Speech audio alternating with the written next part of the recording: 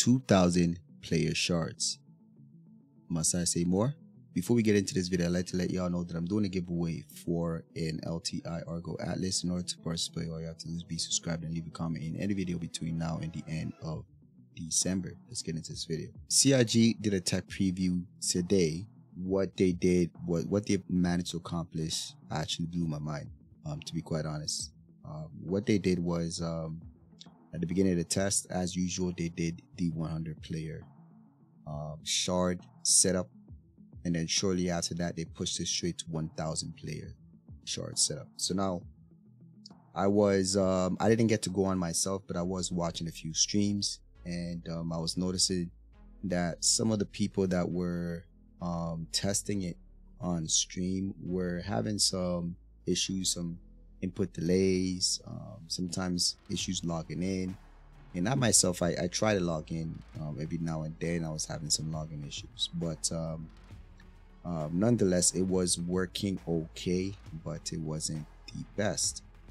So now they then pushed it to 2,000 player shards. So this time around it was around 10 DGSs and 2,000 players in a given shard. So when they did this, I expected it to actually run worse. I didn't think people would even be able to log in, and what I did see was people were logging in, and I was watching Ali's stream, and it started off with like 100 people getting in, and you can see the number of player counts on the shard just kept increasing.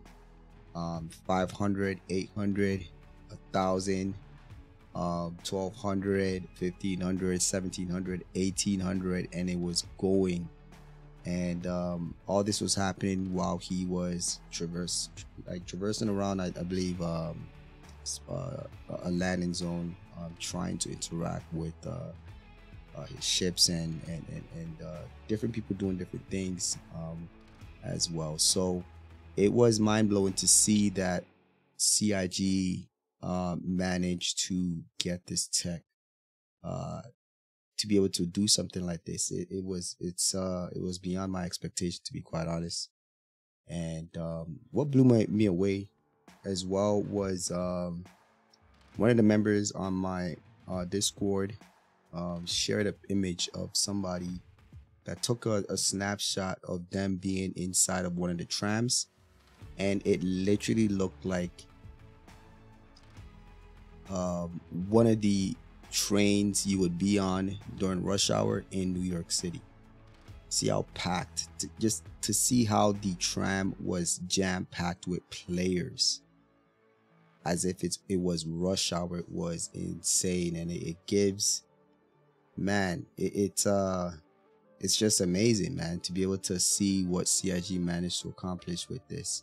Now, it didn't go smooth. It wasn't the smoothest thing, and they did warn us that the 2,000 player shard setup will be rough, but it seemed to run better than the 1,000 player setup. So kudos to CIG in what they're doing. What they're doing has been working, and it's showing its fruits.